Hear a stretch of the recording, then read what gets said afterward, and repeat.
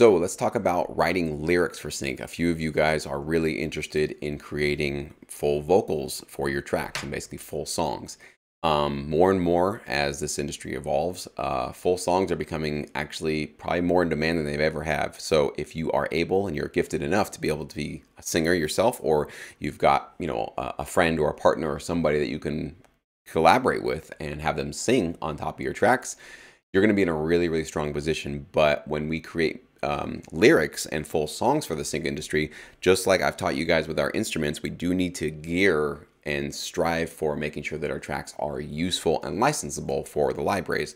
Not just to write a song, just to write a song, but to make sure that if we're going to put effort into this music, it actually can land in a TV show. That's really the ultimate goal, of course. So what I'm going to do here is just outline for you the 4 major elements of writing licensable lyrics, and then we'll dive into each individual one of these topics so that you have a better understanding of how to make sure that you are delivering the highest quality product you possibly can with your songs. First is going to be, you want to use general language. And now this is where it's pretty much a 180-degree flip from writing pop music. With pop music, you kind of want to show and not tell. So you actually want to get into specifics with pop music to sort of describe a scene, describe an emotion. The more specific you can get into something, the more people feel that they can relate to it. It's not 100% across the board, but generally what you'll hear in a lot of pop music is specific storytelling about specific things that happen to specific people, okay? In sync licensing, we really don't want to go down those very specific rabbit holes because we want to make sure that our one track about, let's say, heartbreak isn't so specific to one particular male point of view or female point of view, or based on a particular type of breakup or a particular length of time, or was it a marriage, was it a girlfriend, was it a boyfriend. We kind of want to actually open up our story of whatever emotion, whatever story we're telling, to be very broad and very general, so that many different ads or commercials or TV shows could use our music, right? So the part of this is basically we're creating a system. We don't want to go for one particular minute little type of placement.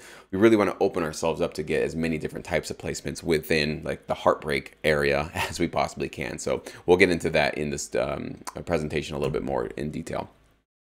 You want to use popular themes. So I actually have a list of the most popular themes that you're going to see and hear on TV, so that basically you don't have to waste time writing a bunch of music and a bunch of lyrics about topics that probably won't get a lot of placements just by their very nature. You might be writing great lyrics, great melodies, everything's working great, but you send it into a library and they're like, well, we don't really have a lot of use for songs about X, Y, or Z. So I want to make sure that if you're going to start writing lyrics or start collaborating with somebody, right off the bat, you give them this list and say, whatever we write, it needs to fit into this list of categories of themes or emotions that we want to go into to make sure that we're going to get the most amount of placements we possibly can. You really got to make sure that you sell the emotion, the story, whatever it is you're conveying with your vocal production. So there's some key things I'm going to point out to make sure that you're not making these sort of basic mistakes that a lot of producers and vocalists can make. So whether you're producing the vocals, meaning you're recording them and you're going to sort of mix them and do that kind of stuff, you probably are. So you need to know that there is going to be a certain time and place to be putting effects on the vocals. And there's certainly times that you don't want to be putting effects on the vocals. So we're going to talk about how to make sure that you get the best performance out of that. And then last but not least, we're going to talk about keeping it clean, which actually has multiple meanings, not necessarily just about bad words and that kind of thing, but there's multiple meanings to that. So we'll dive into that as well. So let's first talk about the general language you need to use. So as I said before, you want to avoid describing specific situations and people. So you don't want to talk about this particular person wearing a particular article of clothing, walking down a particular street name, right? That's the kind of thing where if you say the man wearing the suit walking down Main Street, well, how many commercials are going to have a man wearing a suit walking down a literal Main Street? A few. But not nearly as maybe if you kept it more general and talked about a man either on a purpose, right, trying to find his way in the world, or a man lost who just lost everything and he's hopeless, right? So you can kind of zoom out a little bit on the specifics of what you're talking about and really more tell the general story of what's happening with this person and why are you telling the story, right? So that multiple clients can actually relate to whatever it is you're trying to tell. And we'll talk about some examples here on this slide actually. And you definitely want to create like a universal appeal, as I just mentioned. So you want to, whatever your emotion, your core meaning of your story, you want to basically zoom out from the specifics and try to create that universal appeal. What can most people really relate to this through? What language could I use that most people could say? It's almost like they could plug in their own specifics. One of the best examples of this is two recent, like sort of political ones. One was, I forgot Obama's one. It was like Hope and Change or something like that. And it was a very big, broad sort of branding, right? And the reason why it works so well is because everybody's version of what Hope and Change means is completely different, right? So you can plug in your own details. Oh yeah, I think this should change and that should change. And the next person next to you is just as excited about Hope and Change, but they're thinking it differently. Same thing with Make America Great Again, right? It was like, well, what does great again mean? Well, who are you talking to? But it's such a big banner that everybody can kind of basically plug into it. So we're using the same type of concept here, where we're basically trying to create a universal banner that people and clients, really is who you're really going for, can plug in their specific stories and details that they need to. Let's just go over some bad examples. And these are only bad in terms of licensability. These might not be bad in terms of a pop song, or if you're writing music for your fans. That's completely separate. But when it comes to sync licensing, these are the type of lyrics that actually probably wouldn't get placed and probably wouldn't really work out so well, okay? So let me actually show you the good examples, and we're gonna go through from the bad to the good, and I'll kind of explain to you why one works better than the other. So here's those same examples improved for sync licensing, okay? So the first one, I want the girl in the red dress. So you can picture there's some girl dancing, or she's across the bar and in the restaurant, something like that, and you see this girl, but you had a specific detail there. She's in a red dress. Well, if there's any commercial that has, like, I don't know, some girl who's putting on lipstick, but she doesn't have to be wearing, she's not wearing a red dress in the commercial, they can't place it. Because, like, well, I want the girl in the red dress, but she's wearing yellow in the commercial. So that doesn't really work.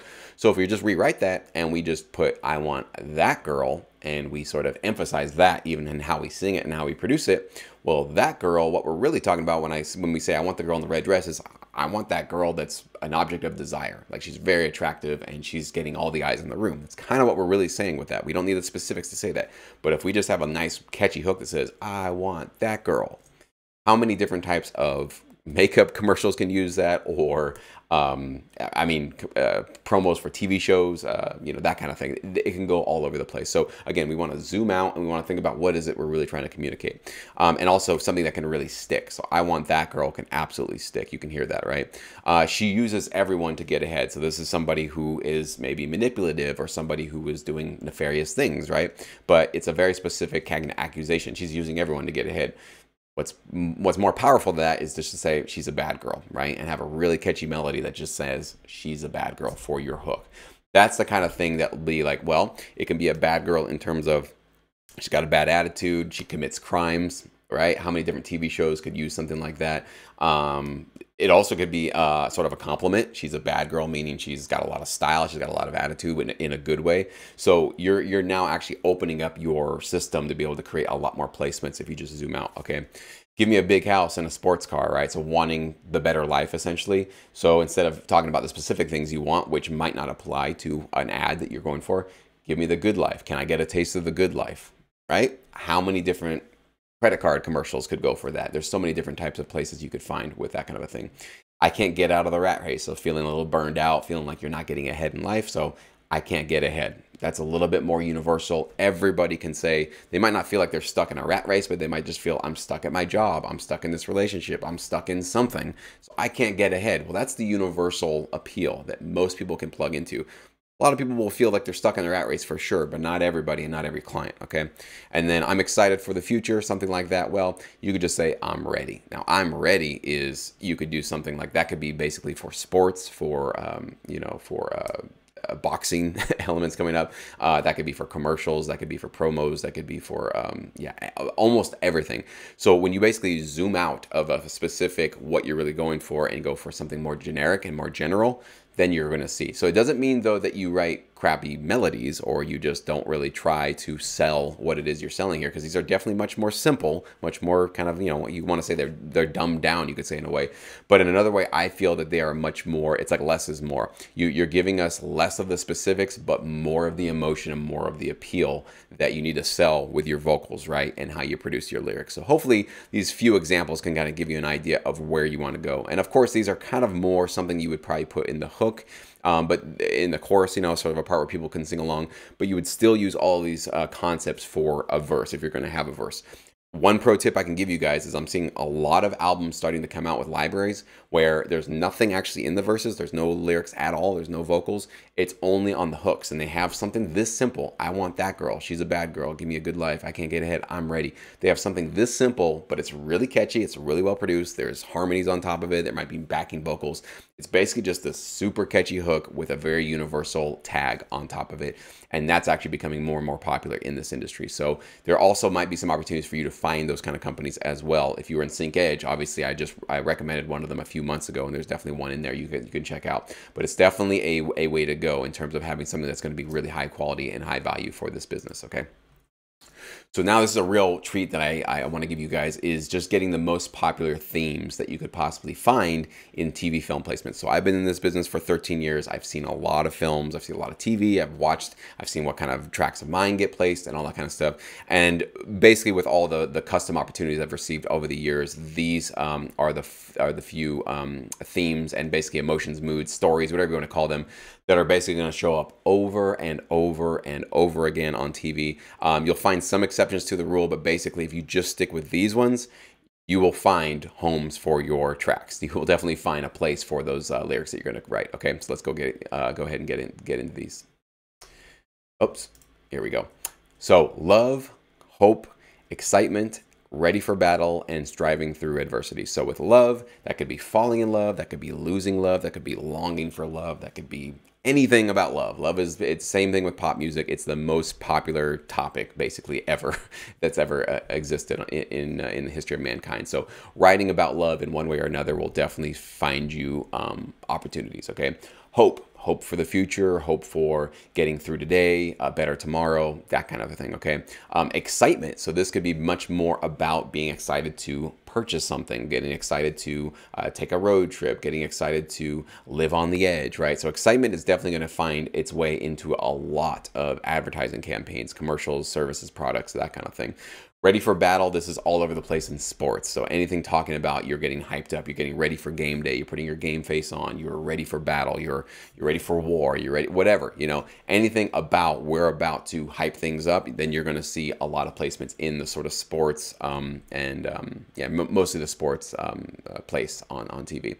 And then striving through adversity. So this is something where you're feeling the weight of the world, the weight of living life, the weight of something that's really weighing you down, but striving and trying to get through that and trying to overcome it. That is getting placed all over the place in multiple different genres and different approaches. But these themes are the ones that you probably want to just stick to ensure that you're not wandering off into some other world where you're talking about aliens abducting you and you're flying into other outer space, you know, things that you might be interested in personally, but you'll find nobody on TV really is looking for those kind of themes. So just stick to these and you'll be in really good shape, okay?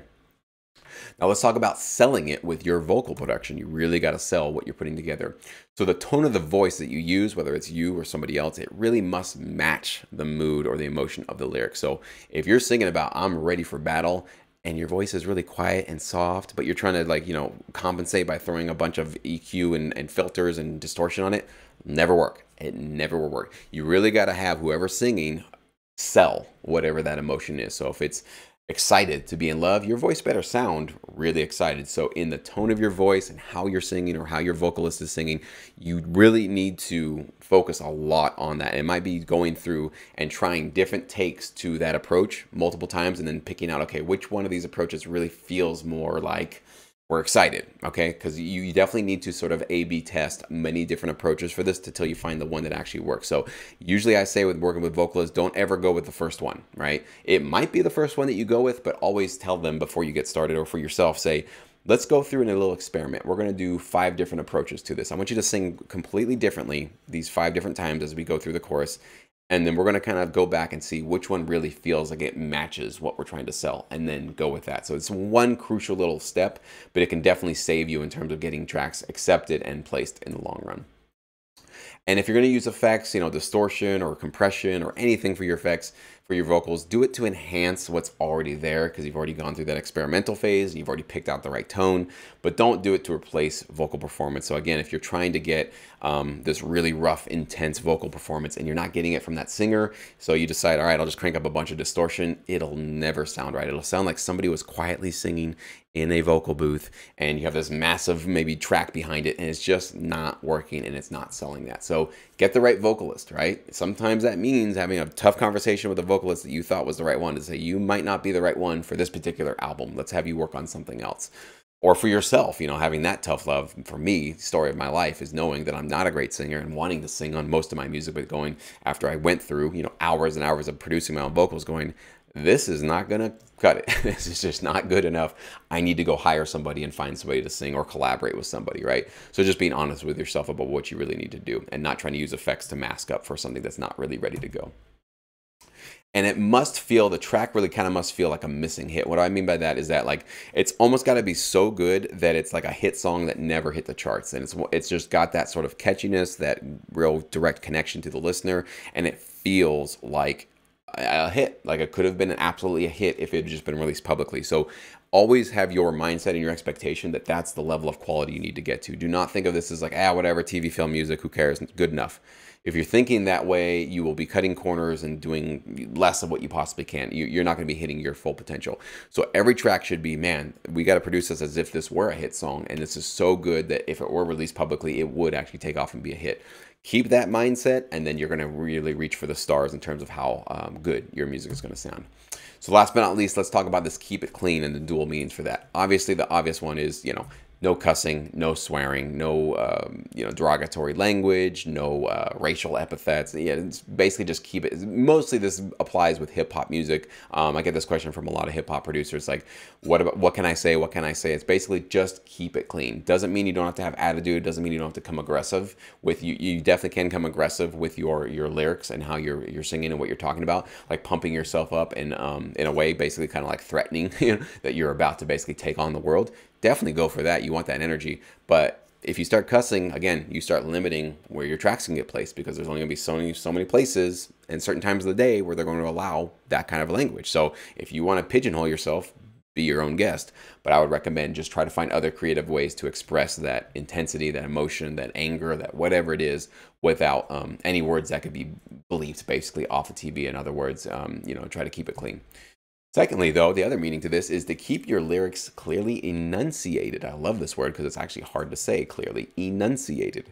So when you're recording your vocalist or yourself, you really need to open your mouth up. You need to make sure your lips are really expressing the lyrics and the words precisely. Sometimes it means you need to over exaggerate how you're pronouncing your words, because when you sing, sometimes we swallow certain vowels and certain consonants. So we really need to be very, very careful that if we're going through all this effort to produce lyrics and then you can't even hear what we're saying, which I've actually had many times as I reviewed a lot of music, you just shot yourself in the foot and wasted a whole bunch of time. Okay, so here's a little test, and I'll leave you guys with this one to make sure that you're doing things right.